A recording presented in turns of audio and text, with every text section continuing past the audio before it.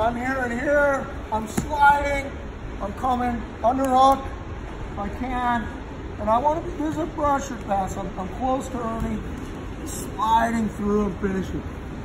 This is a staple. It should be in your passing repertoire. One of the things the guy on the bottom might do is frame.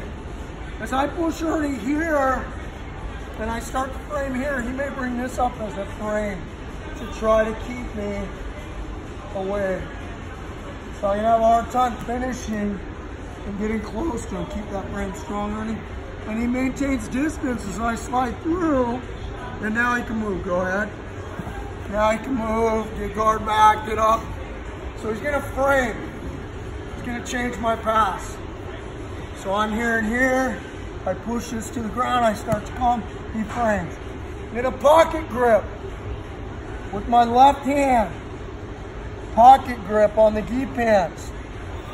And instead of sliding through, I'm gonna stand up and bring my foot that was out here, close, and I'm gonna kick this foot out. Bring it out.